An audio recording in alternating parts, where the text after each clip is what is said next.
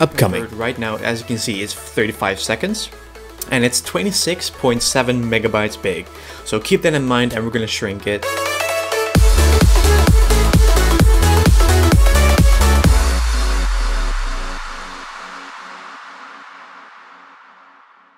What is up guys, my name is Alex and welcome to this special video. Today there's not going to be a reacting to my old videos episode, but I'm just going to show you guys a little program that, you know, shrinks the size of your video file but keeps the quality. So if you say you have a really slow internet connection and uploading takes forever, you can just shrink the video until it's smaller and then it takes less time to upload. So I'm going to show you guys how this program works. It's really easy. So you just want to go to Google and you want to type in HandBrake. I'll leave a link down below on the screen to get it, and also in the description so you can download it. And once you install it, basically, I'm going to show you guys how it works. Okay, so the first thing is you want to import the file that you want to shrink. So what we're going to do is we're going to click on source. We are going to click on file. We're going to choose your file, and then you want to go to the file, to the destination folder where your file is saved. I'm just going to use this sunset clip.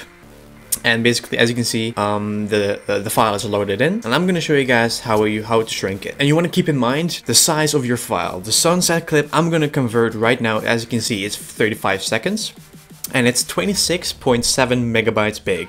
So keep that in mind and we're going to shrink it to a smaller size, but keep the quality. So the first thing is, as you can see on this one, on the source, is our clip is 35 seconds. This destination, that means where are you going to save your converted file. So we're going to go on browse. I'm going to pick the folder. I'm going to say HandBrake test. Boom. Save. The next thing you want to do is you want to check web optimized so you can see this on your mobile, on your tablet, whatever. So make sure it's web optimized, that is checked. And here you want to pick MP4. Then you want to go to picture and you see you don't want to change anything of this. You want to go to filters. Also, you don't want to touch this. You want to go to video, and here you can choose your quality. So let's say we're going to bring up the quality a little bit more. I would say you want to put the constant quality to 10, and then you want to go to the audio tab and you want to pick the bitrate.